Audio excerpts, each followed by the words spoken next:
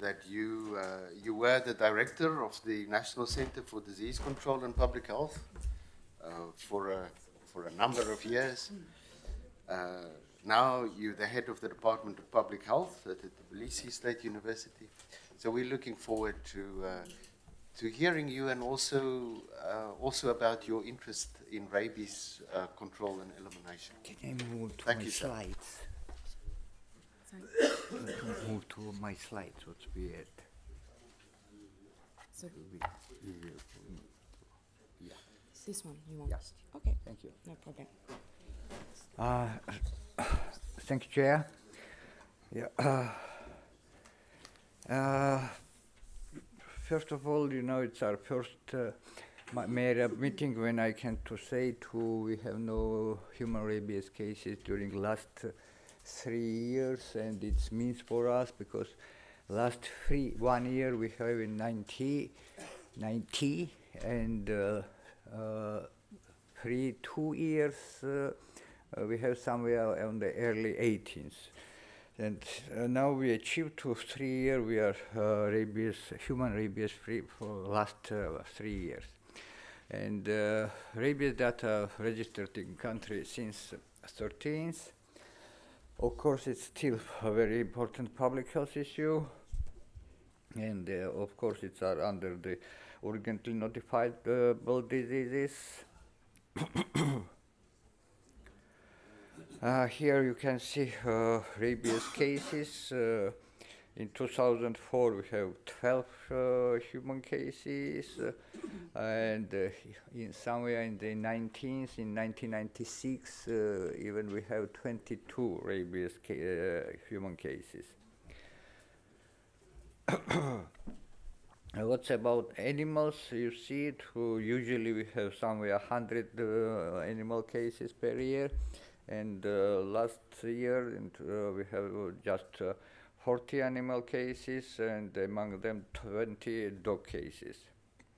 And I'm very happy to our veterinary service re-establish a governmental vaccination program to the pets, and not just pets, but sometimes among some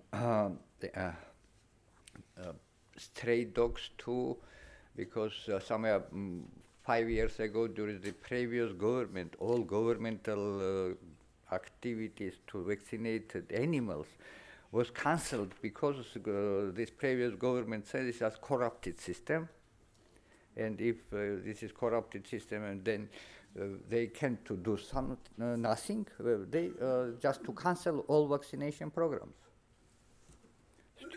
Stupid decisions, you understand.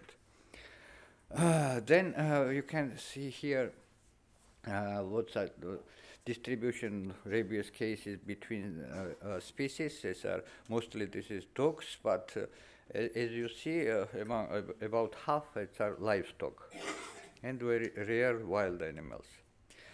And you can compare here human cases and animal cases during the last years.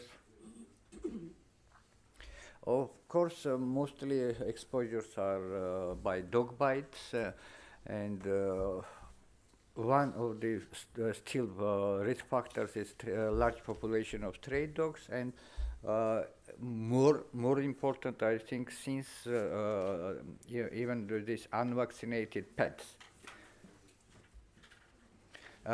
Here you see data about post-exposure prophylaxis. We are somewhere 50,000 people each year admitted, and we are a very small country, just 3.5 million population. And what means to we have somewhere more than 1,000 per 100,000 PEP per year. I think we are world champions on this data.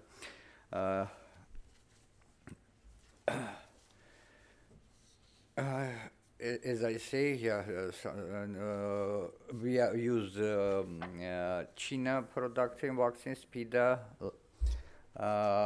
Previously we used Pasteur vaccine, but as this year, just a few days ago, we announced tender, but no one uh, our local representative postmasters say they can't because we needed each year somewhere 175 doses of vaccine.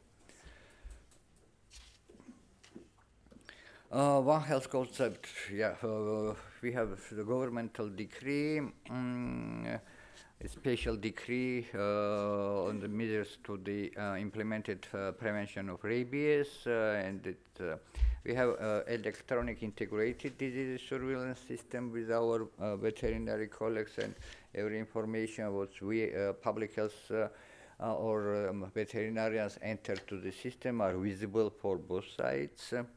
In 2013, One Health team was formed with representatives from Food Agency, Laboratory of Ministry of Agriculture, and from our center and international agencies too. This team are met every 3 months. Education campaigns was conducted, and this educational materials was distributed among population and in schools. And since, as I say, we have a high number of rabies exposure prophylaxis, a high number of stray dogs, and no experience of vaccination of wild animals, just once in the middle of the 90s in one small region was some small campaign to the vaccination of the wild animals. It was very effective. After this, we have not human rabies cases in this region during the 4 years. Yeah, and just one more edit. We use for the diagnostic in the laboratory in the human side, so nested PCR and then Sanger sequencing. Thank you.